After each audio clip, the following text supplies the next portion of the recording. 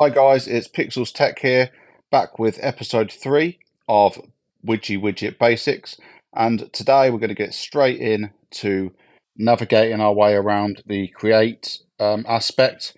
So we're going to go through the menus and the settings and things like that. So we're going to press create and we're going to choose our widget size.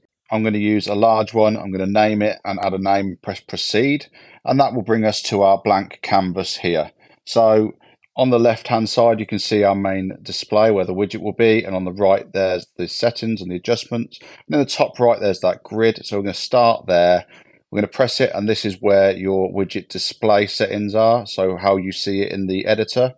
So we're going to add the grid on, and we're going to make sure pinch to zoom is on. Then we can pinch it right in and zoom it so it fills the screen. And then you have things like selection, so that's little dotted lines around the asset that you're working on. You've got additional guidelines. You've also got clip to frame, and you've got the editor background. So the editor background just changes the color so you can see what's going on. Then you've got widget position, which will be the position for your transparent background. And I've already made a full tutorial on transparent backgrounds, so feel free to go and have a look.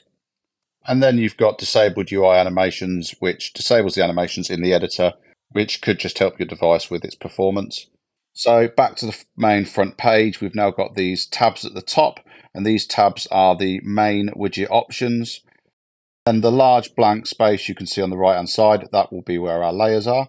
So we're going to press add layer, and just simply I'm going to add a few easy layers, but here are all the options you have. So you can see there's a lot of options, and inside each option there's even more options, so there's loads you can do here. We're going to add a group for this example, and we're just going to call it what we like and press set. And if you're anything like me, you want to make sure your design's very tidy, so I always use groups and then add things with inside that. So you open the group and press add, and then you can choose, we're going to choose a text, and you can see at the top again we've got that the tabs, which are all of our layer settings. And I'm just going to pick a nice and easy API for this. We're going to go through all of these options in other videos and other episodes. So just to make it nice and easy, you can see that we have our first initial group and our first initial layer, and it just places it in the top left on every occasion unless you paste it in. So at the top here, you've got your slider tabs. You can actually hold and slide these, or you can just press on the little icon that you want. But what we're going to do before we go into that is I'm just going to add another layer, and I'm going to add an image just to reference what we're going through in this tutorial.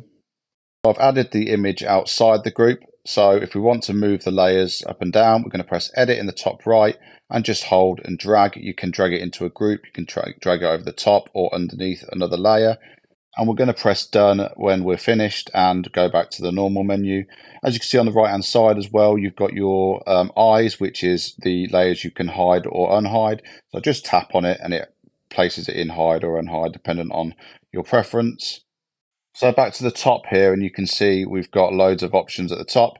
This is your automation timeline. I am not going to go into automations on this. It is one for the future, and we will do a whole few sessions on automations. But in summary, automations are just a schedule of settings that you can adjust based on time throughout the widget.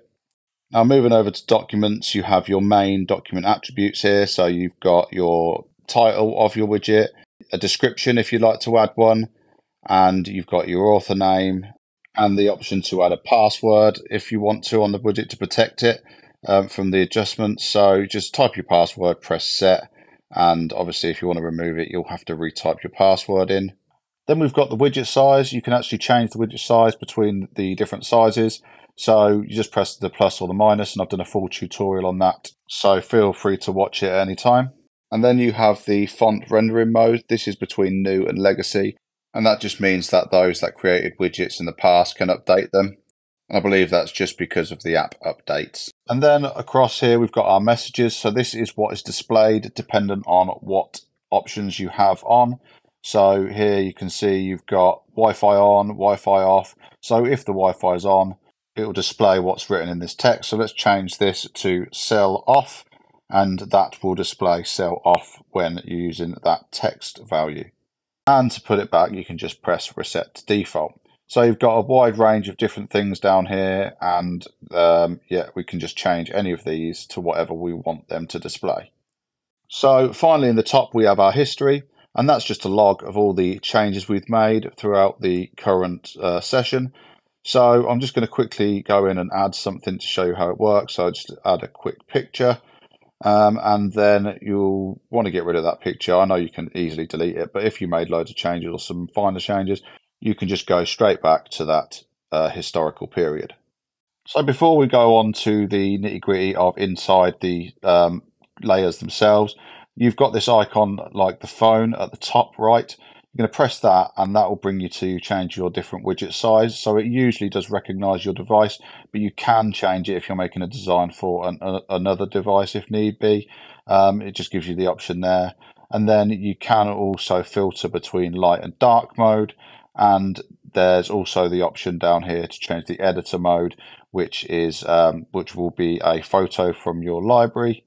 And then finally, just the option to clear cache, which you can also do from the settings in the main screen in Widgy, but it is an option to do it here.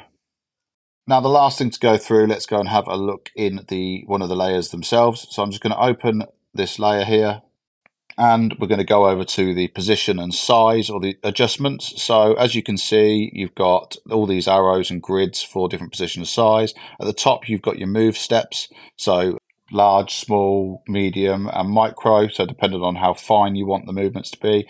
And they usually go down in half. So large is twice the size of medium.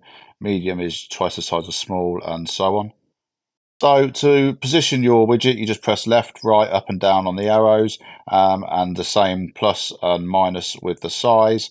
I'm just going to get a better image here just so you can see it actually happening rather than looking at a transparent background.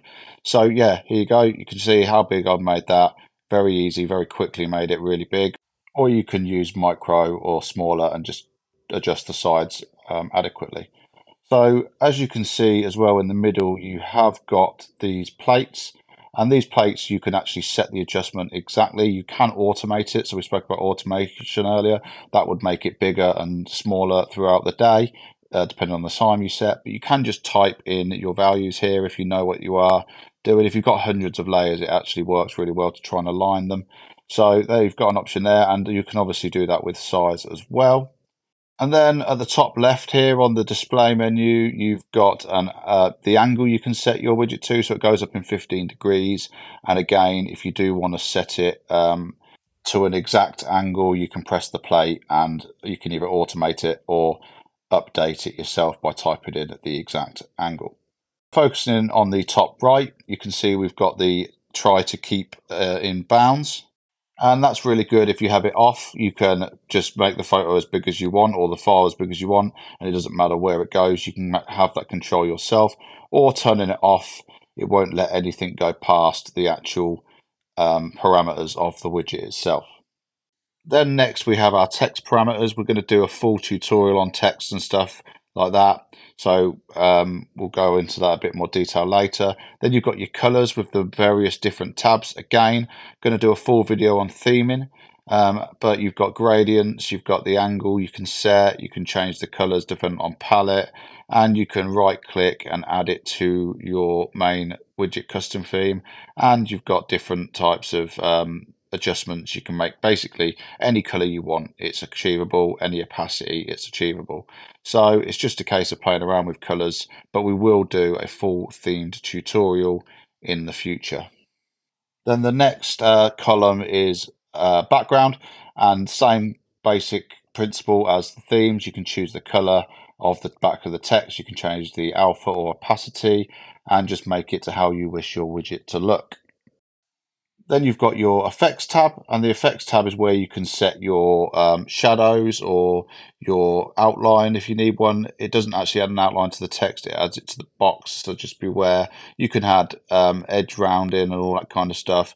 And again, we will do a lot more detail of this, but this is more of a just go and play with it. There's a lot you can do in this effects section. And then finally, you've got your effects. I have had to re-record this bit because it didn't work last time. However, it is just as simple as all the different types of stock media and like APIs or anything that you really want in there for weather and that kind of thing, that's where you go to get that information. Or you can have custom text, whatever you like. And again, we will do a full video tutorial on each one of these types of assets. So text, images, and graphs or calendars, you name it, we'll cover everything throughout the time. So as you can see, you can make any adjustments to this. You can add text layers, you can change the font, the color individually by pressing the three dots, and you can just make your own text strings with the different parameters inside Widgy. Now I'm just going to show you what you can do from the main menu as well. So you press the add image, you can add anything, you can add a symbol, and we're just going to add this symbol. It's at the bottom at the minute, but yeah, you can adjust any of these things. All the settings, they're different dependent on the asset you're using, but they're also very similar to each other, so you can quite easily understand. And then the last thing we're going to go through is the three dots on the end of each layer. So you can rename, you can insert, you can replace the layer, you can duplicate any layer or any group as well. You can copy and paste any layer or any group, and you can just do all sorts of wonderful things with the settings of each individual layer. And as you can see, I've just duplicated that layer and I can copy it and delete it. And what we'll do is we're just going to show you how to add it into another widget. So you go and press copy, go to the widget you want to paste it in, press the three dots on the layer below and press paste. So finally, just the front page here of your widget. You can edit this or edit as a copy. You do have all the information that we saw earlier. And if you want to know how to share and import, you can watch my video, episode 2 from this series on sharing and importing. So that's everything for this tutorial. I hope you now have a good understanding of the Create tab inside Widgy Widget, and we can start looking into the fun stuff like creating text layers, image layers, graph layers, and building that to make a full widget. So don't forget to please like, subscribe, ring my bell, feed my ego, and I'll see you on the next one.